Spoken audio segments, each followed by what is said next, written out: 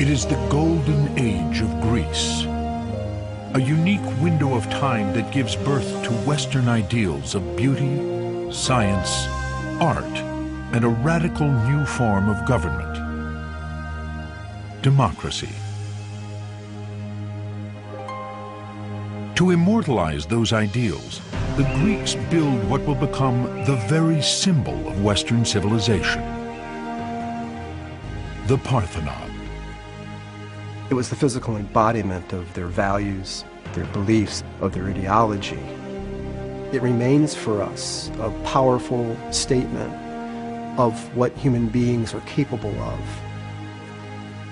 But today, solving the secrets of how the ancients designed and engineered the Parthenon has taken on a new urgency. For after 2,500 years of being ravaged by man and nature, the building is in danger of collapse. Hidden behind its columns, a rescue mission is underway. The team must take apart, repair, and reassemble tens of thousands of its pieces. And although the Parthenon appears to be geometrically straight and made from interchangeable parts, subtle curves make each piece unique, varying by fractions of a millimeter.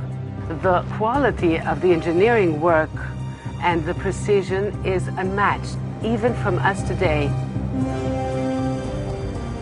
The restoration team has taken over 30 years and spent well over $100 million restoring what the ancient Athenians built in just 8 or 9 years.